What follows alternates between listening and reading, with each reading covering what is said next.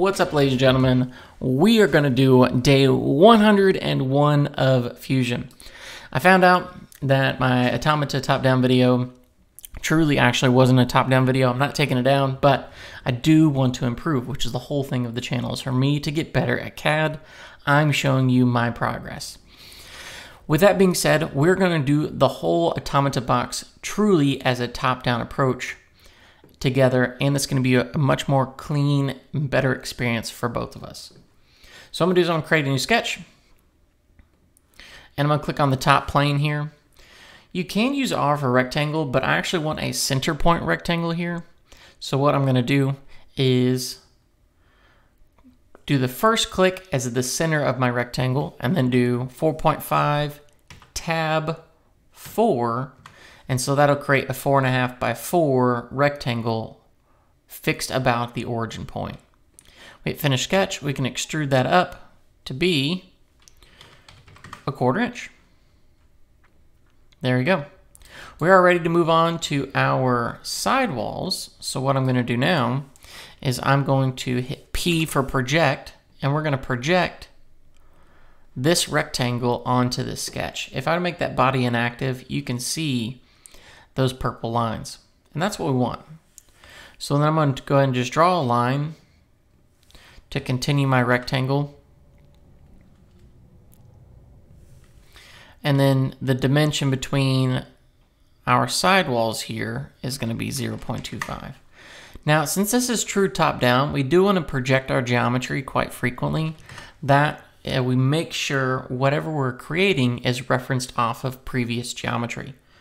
You can kind of stack them and draw your side walls a couple different ways, but I truly want to make this top down. Let's hit E for extrude, and let's bring these two side walls up 4 inches. Now, instead of a join, we're going to do a new body. And then let's just keep on going. We got our side walls, we got our bottom. Let's create a sketch. And let's draw in, or you hit P for project, all of this geometry, hit finish sketch, hit E for extrude, and look how quick that is. I didn't have to draw a single shape. I used my projection lines to do exactly what I need to happen. It's not a join, it's a new body. We click OK, and I'm going to rotate over to the back side here. We're going to create a sketch on the back plane, and we're going to hit P for project, but I'm going to use our inside lines here because we want to make that insert for our back piece. So what I'm going to do is project the 4 lines, and we make our bodies inactive, those 4 lines that allow me to extrude that inside piece. Man, project is a really cool tool. Notice I didn't have to type in any dimensions. All I had, well, except for the extrusion, I guess, all I had to do was project. It's just super smooth. Now, it's not going to be 0.25, it's going to be negative 0.25 because we're going to go into the box. And that's going to be a new body still. Looks pretty good, folks. It really does. Now, here's where the new cool stuff comes into play at. What we're going to do is we're going to create a new component. And that component is going to be called box.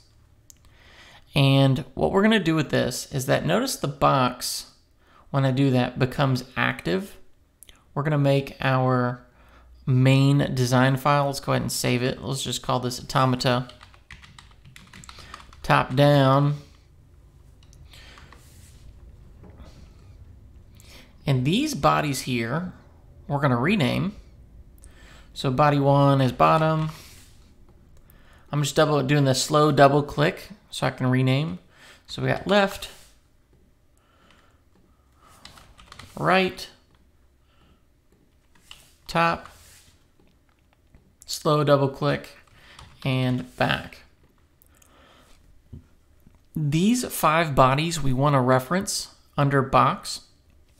So what we're going to do is we're going to click on the top one of this list, hold the shift key down, and select the bottom one on that list.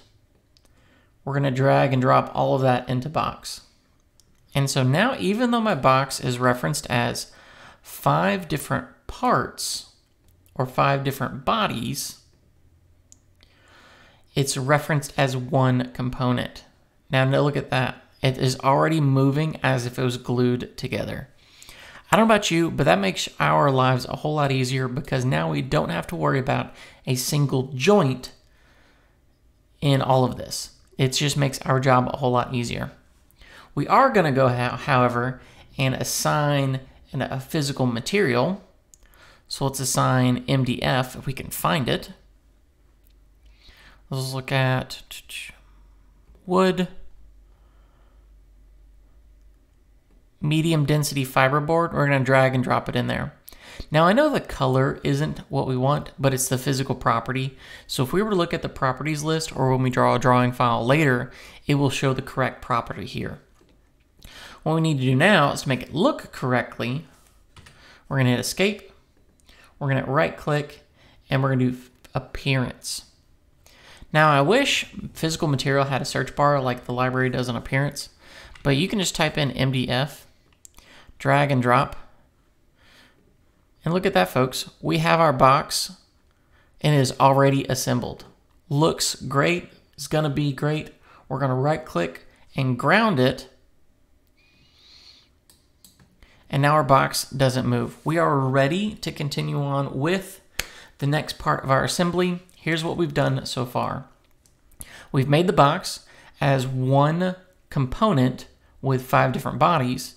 And then we've also assigned the material and appearance to this part. Okay, guys, if you got any questions for me, feel free to throw them down in the comment section. You guys are awesome. Stay awesome. We're going to follow up with more videos and making this automata all the way through. I will see you guys in the next video. Take care.